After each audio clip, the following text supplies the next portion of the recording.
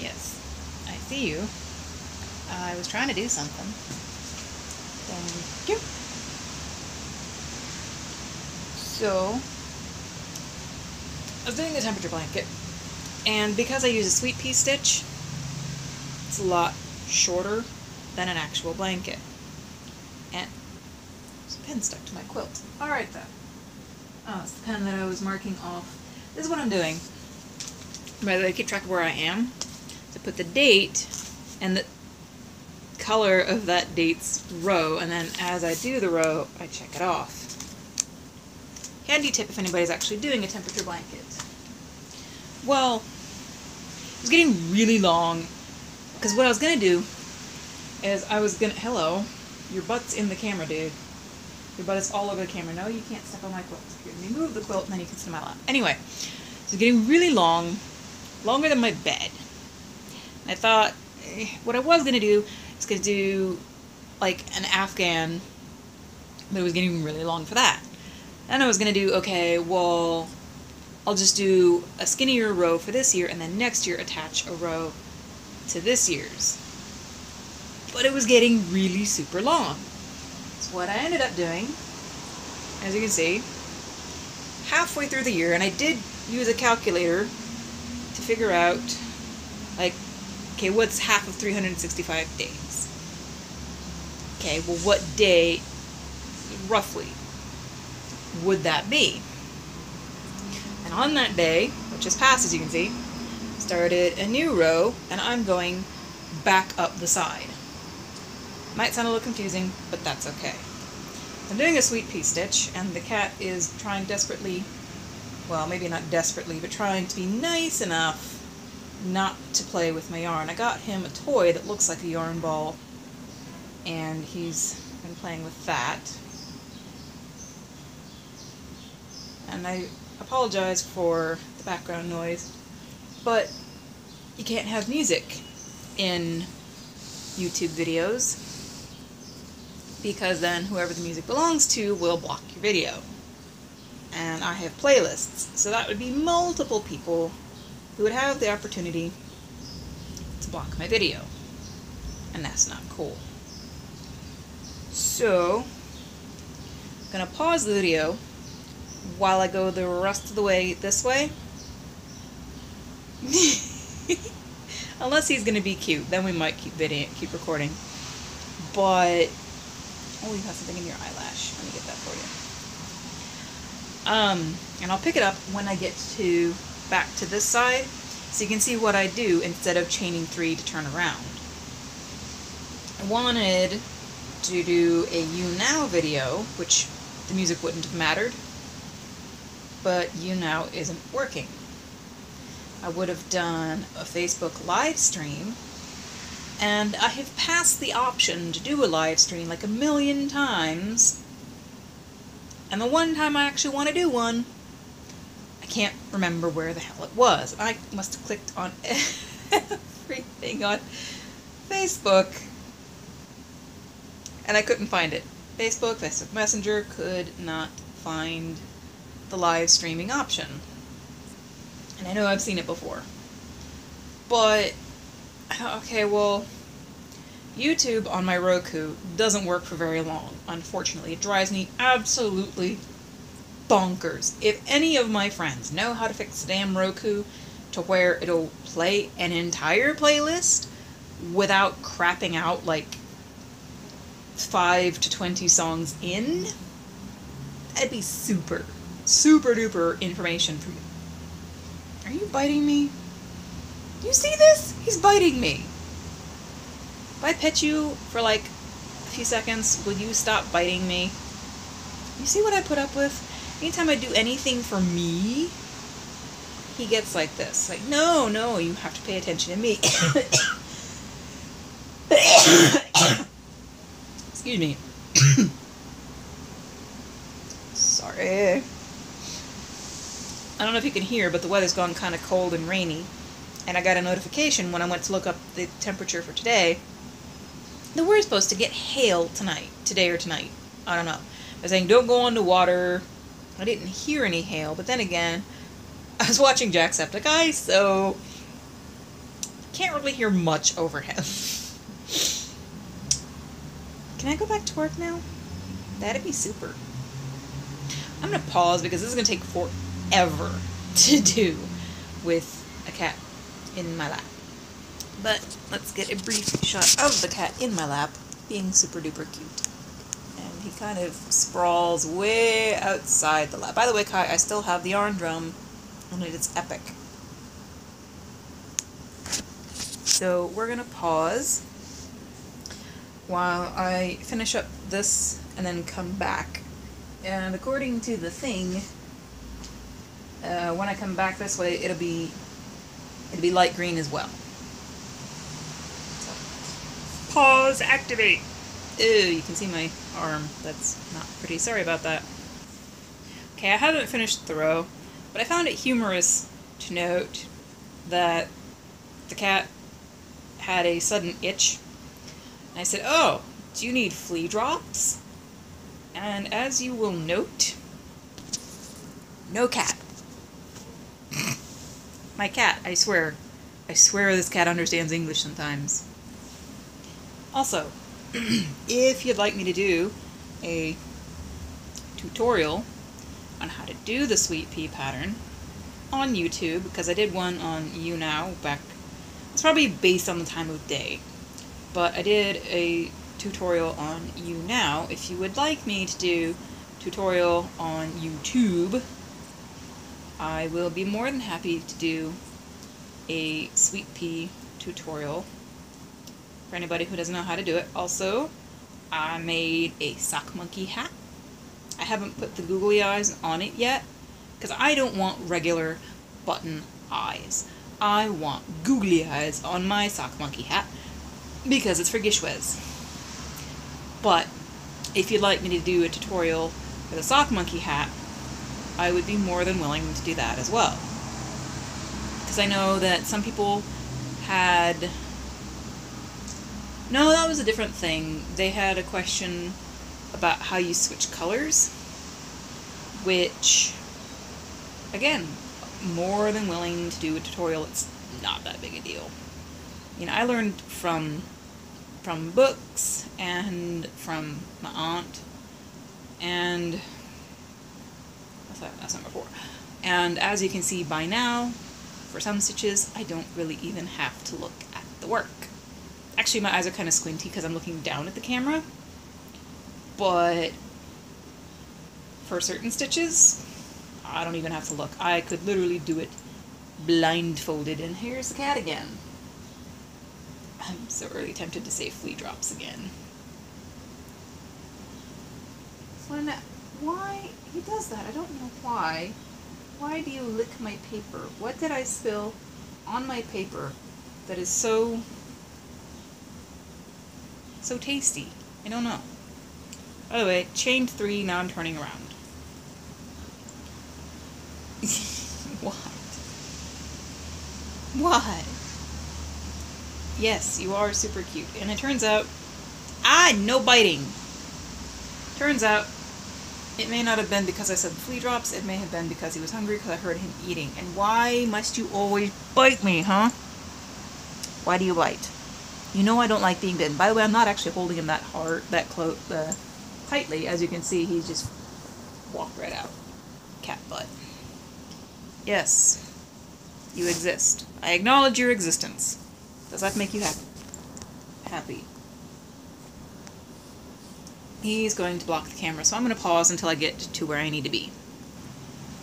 So I think I know what part of the problem with my Roku is. While I've been recording, I've noticed that I keep seeing this little message at the bottom of my screen that says, connected to Wi-Fi, fill in the blank of the name of the Wi-Fi, which I'm not going to give out, obviously. So it's like, it keeps disconnecting and reconnecting. So it's, and I have tried everything that I can try. And is that 5? That's 5. I've even tried trading in the boxes, and nothing flippin' works.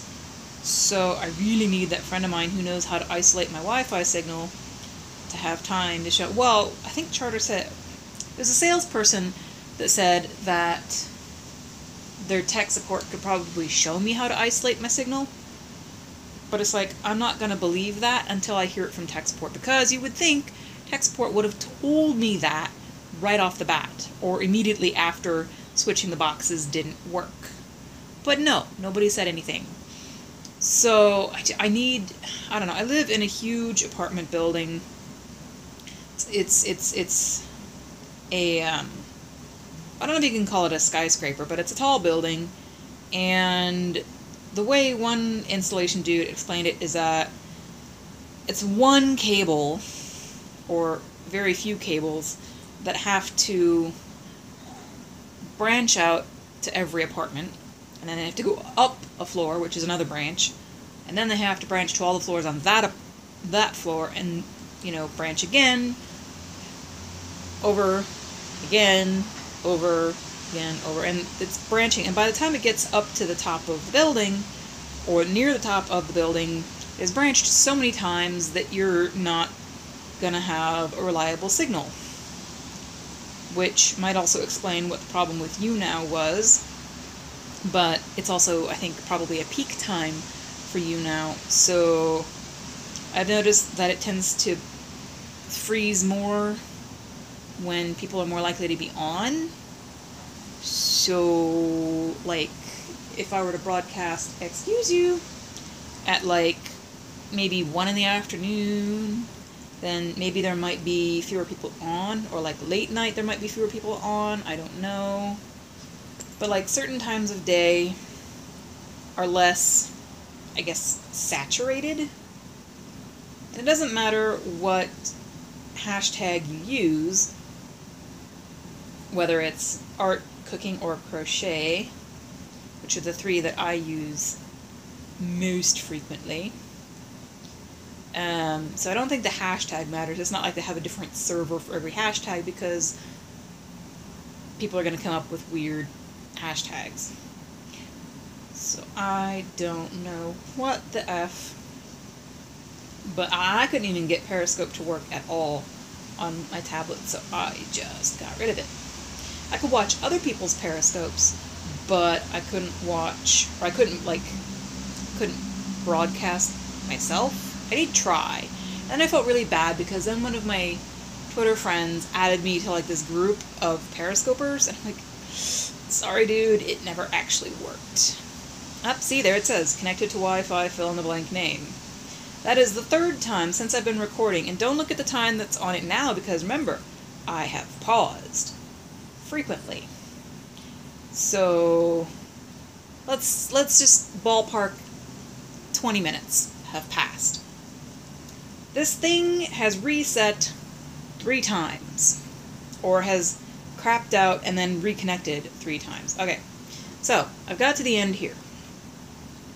Now, normally in this last little bit you would put 3 double crochets, but because we're doing this a little differently, we're only going to do 2 double crochets in this last little one. The 3rd one we're going to put here at the join of the double crochet across from it. Well, there I did it again! That's 4! 4 times it says connected to Wi-Fi. Ugh. Anyway, so joining this to the other side is basically that 3rd double crochet. So then, instead of chaining 3, we're going to put 1 through this little, I don't know if you can see that well, but in a double crochet, if you look at it, there's like a smaller loop connected to a bigger loop. So we're going to put one stitch in that smaller loop and 2 stitches in the bigger loop, and that's our 3 stitches. Now, accidentally realized I don't have to do a separate video for color changing, because it's going to change colors. So before I forget, let me mark off that I did that green row. Yes, I know I'm holding a dangling end of yarn. It will make sense, I promise. or it should, presuming the video quality is good enough. Alright, so here we have our little dangling thread, which I probably should have made a little bit longer, but I have a cat in the way and that's my excuse. Alright, so turn the work back around. No, it is not a toy. Thank you. Grab your second color. If you don't know how to do a double crochet, this is going to be a little confusing and I apologize.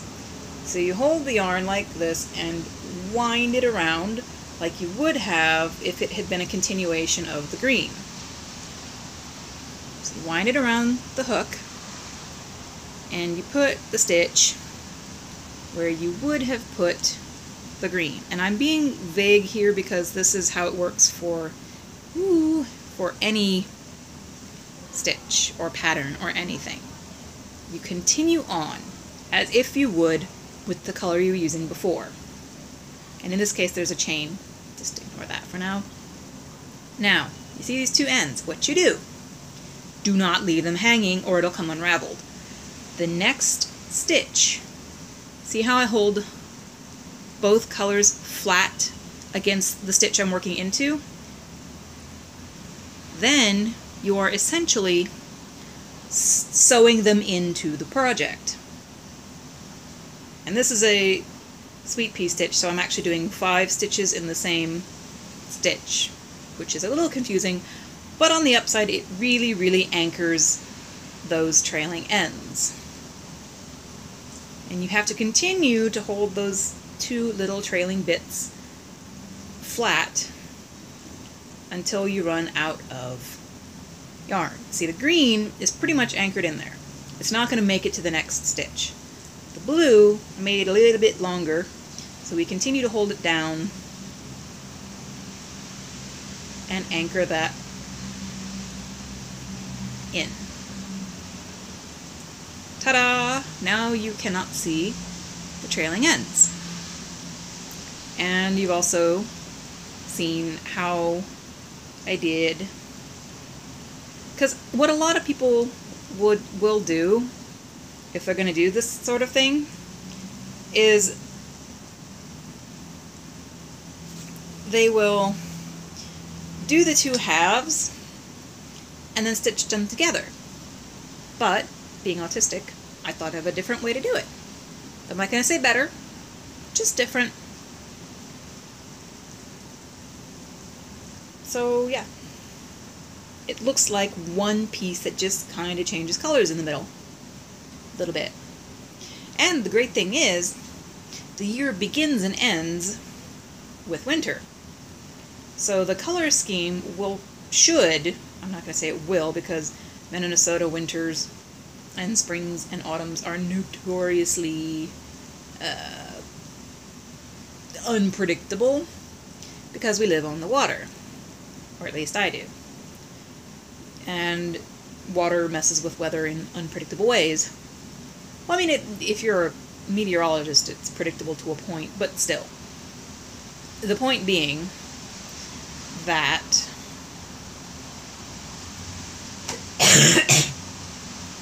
there should be the lighter colors here. Yeah, the one hot day we had, that dark green. One day was in that dark green, and I might add, the dark green in this thing is only 78 to 88 degrees, which means, and I'm going by average temperatures, mind you, but it means that the average temperature has not, in Minnesota, well, where I live, gone above 88 degrees. But anyway, so summers will be all, blues and turquoises. And then once we get to autumn, it'll be turquoises and teals. That one random green day in there. Not the band. And then we'll get to turquoises and a few light blues. And then we'll get into the purple and turquoise territory. So hopefully it will all line up. Mind you, there's a slight difference in colors of purple. Because different brands. Oops. So there's going to be a little bit of disparity between the beginning of the year and the end of the year, but God willing and the creek don't rise, I will have a completed blanket that is just long enough for a bed, just wide enough for a bed. Not, well, maybe not wide enough for a bed, I don't know. But maybe a twin bed. Maybe I'm making a twin blanket. Because it's only going to be, well, let's see how it measures across my bed. Well, it goes across my bed, but there's no skirt on either side, and I have a queen. So, I mean, if it was on a full-size bed, there'd be a little lip, and if it was on a twin, yeah, I'm making a twin-size blanket. Maybe I'll send it to my daughter. Maybe I'll send it to one of my other kids. Got so many darn kids, it's not like I can play favorites. I think what I'll do is New Year's Eve, get all the kids on the horn and say, alright, this is what I made. Does anybody want it? I know, I'm single. I could feasibly own a twin instead of a queen. But I like to sprawl. What can I say? You know, twin beds, even though I'm short or vertically challenged, that just goes for the length. Twin beds do not have enough width for an adult human to sprawl. Not to mention, if I have any of my kids up here to visit, I don't have a couch, so they'd kind of have to share the bed with me. And that ain't gonna happen with a twin. You know, and if I wasn't gonna put a pet net there, I'd just get a bunk bed. I suppose I could put the pet net in the living room somewhere. No idea where, because my wall is covered in certificates of online classes and, you know, NaNoWriMo stuff, and once I remember to print that out, there'll be a Gishwez certificate in there too. So there's really nowhere else to put the pet net. Small apartment problems. Anywho, that was a little TMI and a lot of crochet. Well, a little too much personal information, maybe not too much information in general. But that was a rather long tutorial, sorry about that, because cat, on how to do what I'm doing. I don't think anybody else is going to do what I'm doing. Other people, like the sister that roped me into it, are just doing a single stitch, which you can go as wide as your bed and not have a problem, and it's probably what I should have done, but I'm like, you know what? I'm a pro. Single stitch is boring. But I'm going to make it narrower. But I didn't realize how freaking narrow it was going to turn. Well, I realized how narrow it was going to... See?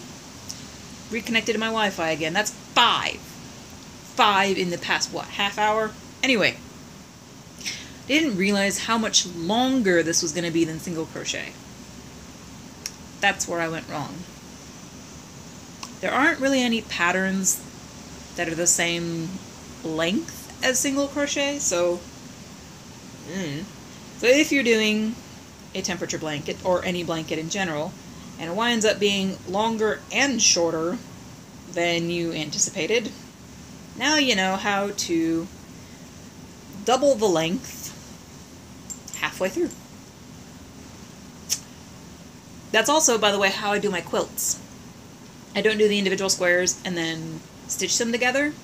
I stitch them to each other as I go, which is a little awkward if you use the wrong weight of yarn, and like there's just this one odd, like, shriveled little square amidst all the others. Of course, that was before I found out that you can actually fix the shape. Like with yarn weights or something, I don't remember. Anyway, This is really super long. Sorry about that.